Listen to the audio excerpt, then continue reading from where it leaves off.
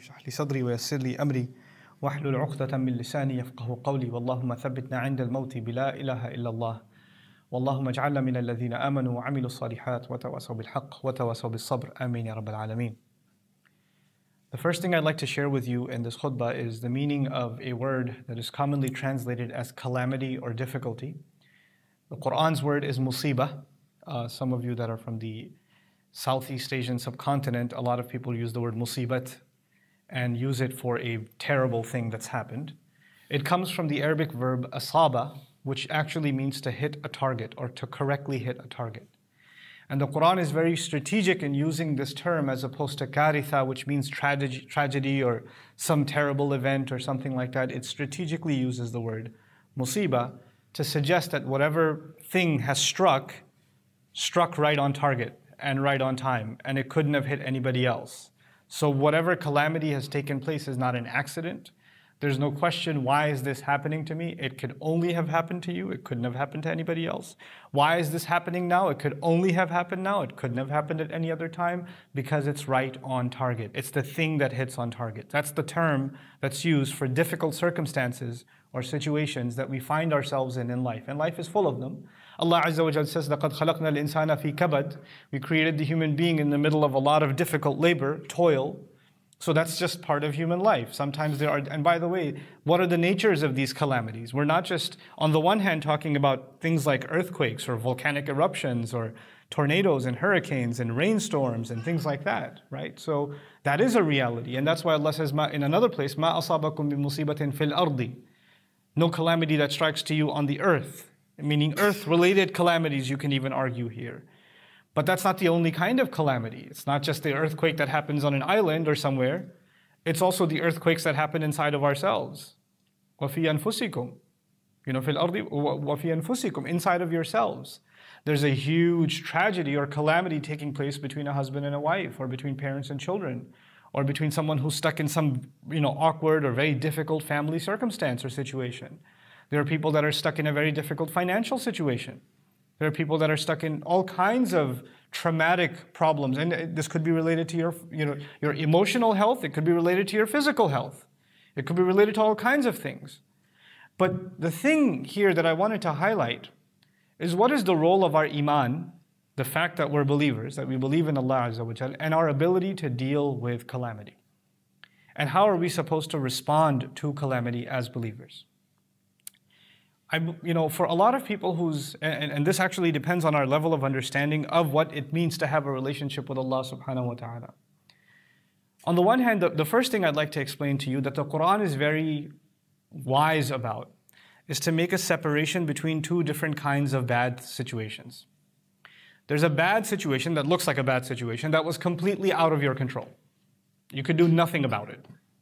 You got stuck in a flood. You didn't cause the flood. You just happened to be living there. There was no way for you to escape, or you happened to be traveling. You had no idea it was coming. It wasn't on any reports or anything else. That's not you. That's entirely planned by Allah. You had nothing to do with it. There was no way you could have gotten out of it. This is not the same as someone who reads the news report and says, hey, there's a major storm coming. Please evacuate the city, and there's a tsunami heading our way. And somebody says, this is a good time to check out the beach. And they head towards the beach. And then something bad happens to them. They don't get to say, oh, Qaddar Allah, what can I say? Allah had decided that I was going to run into this. You don't get to say that. And Allah is very clear about that. He subhanahu wa ta'ala says, مَا أَصَابَكُم وَمَا أَصَابَكُم بِمُصِيبَةٍ فَبِمَا كَسَبَتْ أَيْدِيكُم. There's not a calamity that strikes you, and if there's any manner of calamities that strike you or something that hits you, is because of what you earned with your own hands. You brought this on yourself. Now, if you only thought of it that way, that would also be a problem. Because if you're going down the stairs and you slipped and you fell, then you start thinking to yourself, I must have done some sin and that's why Allah made me fall down the stairs. This is a sign from Allah that I have committed some evil, and Allah is teaching me a lesson by, breaking my arm in the hotel lobby or something. You start reading into things that happen to you. And you start thinking there's some ghaib, cause and effect. And that can go into an extreme. So the thing that I'd like to highlight here are human beings, believers in Allah, can go into two extremes. One extreme is everything happened because of Allah, I have nothing to do with it. Whatever happened, you can't blame me. This is qadr of Allah. ما أصابكم من مصيبة فبإذن الله. Whatever calamity strikes to you, it comes to you because of Allah's permission. He said that in Surah Al-Taghabun. He said it directly. It happens by Allah's permission. This was Allah's plan. What are you going to do? So some student can not study for their exams and not do any of the assignments and fail and be kicked out of the school and then say, what do you want me to do? Qadr of Allah.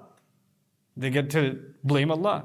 On the other extreme, there is the believer who blames everything on himself. Allah is doing this to me because I'm a terrible person. This happened to me because I'm a horrible human being. And then it doesn't help when other ignorant people around you, and sometimes a lot of ignorance comes from your own family, they come and tell you, you know why this happened to you? Because you're a bad daughter. You know why this happened to you? Because you're a bad son. You know why this happened to you? Because you're not good to your in-laws or whatever. No, I just got in a car accident because a truck came and hit me and he crossed a red light. Not because I argued with, my wife or something. That's not the reason. But other people will come and tell you, this is happening to you. Allah is doing this to you because of that, because of that. Like they got an email from the ghaib that told them that this is the reason why this happened, cause and effect. So there are these two extremes that are possible. What does the Quran do? The Quran in everything gives us balance. In everything we understand in life, it gives us balance. And by the way, if you don't have this balance, you lose a lot of peace in life. It gives another meaning to أَلَا بِذِكْرِ اللَّهِ تَطْمَئِنَّ الْقُلُوبِ. By remembering Allah, hearts become calm. If the ultimate remembrance of Allah, the dhikrullah, is actually the book of Allah. And the book of Allah clarifies how Allah deals with us in this life. So I would argue that if you're just saying Subhanallah or Alhamdulillah, and your understanding of what Allah wants you to, how Allah deals with you is flawed, you still might not find peace, even though inshallah you will if you're sincere. But the intent here is to be clear in how Allah Azza wa Jal deals with us. So I'd like to share some things about that with you. As far as blaming myself is concerned. And, where do we draw the line between this is from Allah and this is my fault? Where do you draw that line? In the physical world, it's very easy to understand. What do I mean by the physical world? In the physical world, if I instead of putting gasoline in my car, I put water in my car and it didn't work, then you don't get to say this was Allah's plan. That was you. So physically speaking, or if you're eating junk food and you're constantly eating all kinds of sugary foods and then you get a diagnosis for diabetes at the age of 45, then you don't get to say, Ya Allah, this marad has come to me. It's a test from Allah. No, it's a test of your bad appetite. You don't eat cucumbers. You eat Swiss rolls or whatever you eat. You've been downing junk and that's why this happened to you. You understand? So that in the physical world, the cause and effect, there's an effect. It's something that all human beings with common sense understand. In the moral world, you missed a salah. You woke up late. You didn't pray Fajr. And now you're praying it late. And then that day you had a job interview. And the job interview didn't go well. And you're like, this is because I missed salah. Now the answer to that is it may be and it may not be. And there's no way you will ever know. There is no way you or anyone else will ever know. But the thing that will help you is أَنَا عِنْدَ ظَنِّ عَبْدِي بِي. The thing that will help me is that Allah says, I will be as you assume me to be. If you're assuming Allah took revenge from you and put this on you because you missed Fajr, then that's who Allah is to you now. If you assume, no, this is better, this job, I tried my best, I did a good job at the interview, but this was not a good job for me. Had it been good for me, Allah would have let it go. Allah would have given me this job. If you have that attitude, then that is who Allah is to you, despite all of your mistakes, despite you waking up late. Our job when we make mistakes is to make istighfar, not wait for Allah's revenge. Please understand that. Our job is not, oh, I messed up, now Allah is going to get me somehow, it's going to happen. No. That's not what Allah does. Which is why Allah says, مَا أَصَابَكُمْ وَمَا أَصَابَكُمْ مِن مُصِيبَةٍ فَبِمَا كَسَبَتْ أَيْدِيكُمْ. Whatever calamity struck you, whatever difficulty you find yourselves in, a lot of it has to do with what you did yourselves, with your own hands. You brought this on yourself. And even in the spiritual sense, sometimes there are difficulties that come on us because of our deeds. If you are, for example, continuously horrible to your parents, and then bad stuff comes to you in your life, then probably there is some connection. There is some, and then in those kinds of cases, what does Allah do? وَيَعْفُو عَنْ كَثِيرٍ. He says He pardons a lot too. In the physical world, if I jump off of a second floor building, there are going to be consequences. Allah will not say, no, this time I'll forgive you, I won't break your leg. No, it's going to what's going to happen is going to happen. When you put your hand in a fire, it is going to burn. Allah's not going to, well, you prayed Fajr this morning, so no, not for you. It won't burn for you. That's not going to happen. But when it comes to spiritual consequences, He says, وَيَعْفُو عَنْ كَثِيرٍ. When you do a sin, then Allah says, actually, Allah lets a lot of it go. He doesn't just avenge immediately. He doesn't just take, immediate account and then make you suffer in this world because of the mistake you made. He doesn't do that. That's the nature of Allah Azza wa Jal with us. وَيَعْفُو عَنْ كَثِيرٍ. This is something you have to internalize for yourself. I would argue the reason I brought up this particular subject is because one of the greatest crimes, spiritual crimes, that occurs every day in the ummah is at the hands of loved ones to loved ones.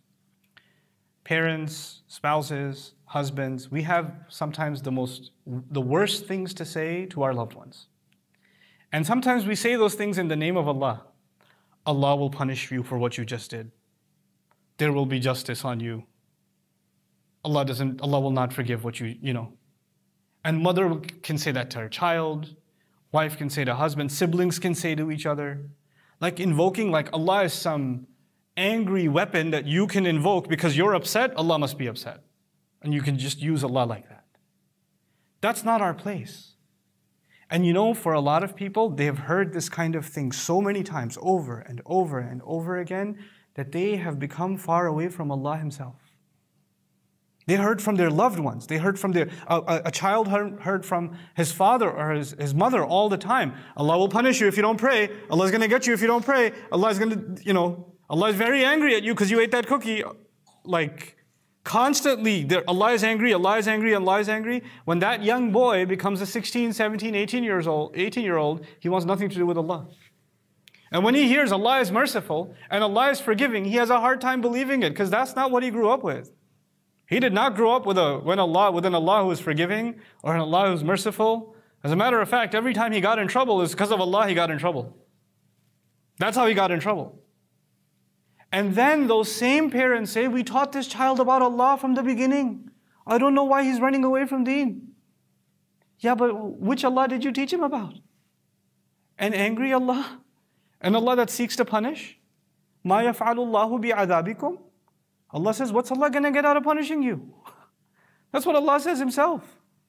What is He in just the business of coming after you? Going at you? So what happens with people? They are in a difficult situation, and what do? They're constantly thinking Allah is getting them. Allah is hurting them. Allah is doing this to them. I was reminded by a colleague of mine, when I was coming here to Malaysia, out of nowhere, this has never happened, I developed this crazy bacterial infection thing in my tonsils, and it swelled up, and half of my neck was completely blocked, and I felt like I was drowning in one nostril, and I'm still on the plane, and I get halfway through to Abu Dhabi on the way here. I run over to a clinic, and they say, you have to take these heavy medications. I come here, the recommendation is I should go to surgery. I was like, what is going on? And they even told me this never happens. Like, this is really crazy. In my entire career of 30 years, I've seen like one other case of this. And I'm lying there in the hospital bed waiting for a surgery to take place, and I'm thinking, and I was reminded by a colleague, this is the best place you could have been. Like, there's no better place than this hospital bed for you at this moment. That is Allah's plan for you. Here I am thinking I have to cancel this program, I can't go over here, I can't go over there, how are we going to manage this situation, that calendar, that meeting, all this way, I came all this way, and now look, I didn't get to do this, that, or the other. And then all of a sudden, just that little reminder, you're just like, yeah, this is the best place I should be. There's no better place, because this wasn't planned by me, this was planned by Allah Azza wa Jal. This is entirely planned by Allah. We have to have a closeness to Allah that when He plans something for you and me, even when it's painful, He doesn't do it for anything except love. That Allah Azza wa Jal loves His ibad. that He loves what is best for them. He loves us more than we could ever love ourselves. He cares more for us than we can ever care for ourselves. He provides us more than we could ever provide for ourselves. When we forget that, guidance goes away. Allah says, وَمَن يُؤْمِن بِاللَّهِ يَهْدِي قَلْبَهُ in Surah Al-Taghabun on the same issue. Whatever calamity strikes you, it comes from Allah. It came by Allah's permission, and whoever can have iman in Allah at that time. You have iman in Allah anyway, you believe in one God, but when you're in a difficulty, that's when you start questioning, why is Allah doing this, right? That's the time when Allah puts the words, وَمَن يُؤْمِن بِاللَّهِ. Whoever can truly believe in Allah then. Yeah, you always say Allah is Ar-Rahman, but do you really feel Allah is Ar-Rahman right now? Nah, right now He's probably Dhu Intiqam. Right now He's probably the one who takes revenge. Right now He's probably Jabbar, not Ar-Rahman right now. See, your iman went away. Your iman in Ar-Rahman went away when you were in difficulty. Allah says, if you can have iman in Ar-Rahman at that time, the best of Allah's names, the best of what Allah is to you, what He described Himself to you, at that moment, then what gift will Allah give you? And this is the conclusion to my khutbah. What is it that Allah will give you? I want health. I want recovery. I want a job. I want money. I want a better family situation. I want escape. Some people just want escape. I just want this other person to stop hurting me. I want people to stop talking about me. Whatever it is, there's something that's bothering you and it's eating away at you. And if you think if that problem went away, you would have peace. Every one of us has some problem that keeps us up at night. And we're thinking about it and we're saying, man, if that went away, I'd be all right. Guess what? When that one goes away, there's going to be another one. And when that one goes away, there's going to be another one. And when the other one comes, you're like, the last one was easier. Where did this come from? This is way a bigger problem. What does Allah give you when you can trust Him? He doesn't end your problems. This life, problems will not go away. If problems were going to go away, they would have gone away for Yaqub alayhi salam a lot sooner than for you and me. If no problems would have come because we have iman, then Maryam salamun alayha should not have had problems. Rasulullah sallallahu alayhi wa sallam should not have had problems. You study the people that are closest to Allah and all you're studying are problems. Really big ones. Their entire life. That's all you're studying. You're just learning about one problem to the next, to the next, to the next, to the next. That's all you're learning. Yusuf alayhi salam, a great profound messenger of Allah, and from childhood there are problems. From childhood there are problems. So I keep asking that question. What is it that Allah is giving you? What do you get when you completely put your trust in Allah in the middle, in the thick of a difficulty, when everybody else is telling you Allah is, on the one hand, people are telling you Allah is angry at you, that's why this is happening. Allah hates you, that's why this is happening. On the other hand, you start thinking Allah is punishing me, that's why this is happening. At that moment, when you can have the best impression of Allah and maintain your love and reliance and bond with Allah, that Allah has not let you go. He hasn't, what does He give you? يَهْدِي قَلْبَهُ. He guides this person's heart. He gives their heart guidance. I can guarantee you, when your problem goes away, if it's a money problem, if money comes in. If it's a health problem and health comes back. If it's a family problem, the family problem goes away. None of the good things in this life are worth anything compared to that one gift. That one gift is يَهْدِي قَلْبَهُ. He'll guide his heart. Your heart will be at peace. No matter what is happening in life, there's still a smile on your face. And people are looking at you and saying, why are you smiling? Why are you okay? Look at what's happened to you. Look at what's going on. Yeah, it's okay. It's fine. It's cool. When you can develop that, there are people that will have all the money in the world and they still can't sleep. There are going to be people that have everything you ever imagined will bring happiness. They have it. And they don't have peace. They are not happy with themselves. They drown themselves in drugs and alcohol to escape reality. They can't face reality. And other people watch videos about how amazing their crib is and how sweet their ride is. And they're looking at that and saying, I want that. Ya layta lana mithla ma utiya Qarun. I wish we had what Qarun has. Man, that's some boss life he's living. And yet, on the other hand, all Allah will give you, if you can turn to Him, He'll give you the one thing that no amount of money, no amount of popularity, no amount of people not arguing or people liking you, people appreciating you, none of that will give you what this one gift that can only be given by Allah, yahdi qalbahu. Allah will guide his heart. Allah will guide this person's heart. This is the ultimate gift of Iman. This is the ultimate gift of musibah. So now, let me conclude. I started this khutbah talking about difficult situations. People are stuck. You're stuck. I'm stuck. In some situation, we don't see a way out. Those difficult situations are actually Allah's way of giving us the most valuable gift we could ever earn. His way of guiding our hearts. If we can just use those situations to find Allah in those situations, to talk to Allah in those situations, and you don't have to know Arabic to do that. You don't have to know a lot of Quran to do that. You just turn to Allah and you say, Ya Allah, you are the best of planners. Ya Allah, nobody loves me like you do. Nobody cares for me like you do. I know this situation is best for me. Guide me. I need your guidance. There's no way that you will turn to Allah genuinely asking Him for guidance and He will turn you away. You will ask Allah for a car, He may not give you. You can ask Allah for a house, He might not give you. You might ask Allah to cure your disease, He might not. Maybe He will, maybe He won't, because He knows what's better for you. But one thing guaranteed He will give you when you ask Him sincerely is His guidance. That He will give you. And when He gives you that, everything else is solved. Everything else is taken care of. May Allah Azza wa Jal make us people who truly, genuinely beg for His guidance. And may Allah make all of our difficulties, all of the challenges we have in our life, a means by which we draw closer and closer to Him and earn His priceless guidance. Barakallahu li wa lakum fil Qur'an al-Hakim wa nafa'ani wa iyyakum bil ayat wa dhikr al-Hakim.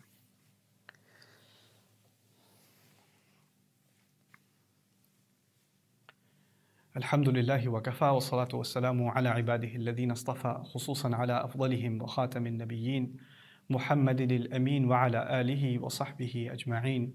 قال الله عز وجل في كتابه الكريم بعد أن أقول أعوذ بالله من الشيطان الرجيم إن الله وملائكته يصلون على النبي يا أيها الذين آمنوا صلوا عليه وسلموا تسليما اللهم صل على محمد وعلى آل محمد كما صليت على إبراهيم وعلى آل إبراهيم في العالمين إنك حميد مجيد اللهم بارك على محمد وعلى آل محمد كما باركت على إبراهيم وعلى آل إبراهيم في العالمين إنك حميد مجيد. عباد الله رحمكم الله اتقوا الله إن الله يأمر بالعدل والإحسان وإيتاء ذي القربى وينهى عن الفحشاء والمنكر ولذكر الله أكبر والله يعلم ما تصنعون. أقم الصلاة إن الصلاة كانت على المؤمنين كتابا موقوتا.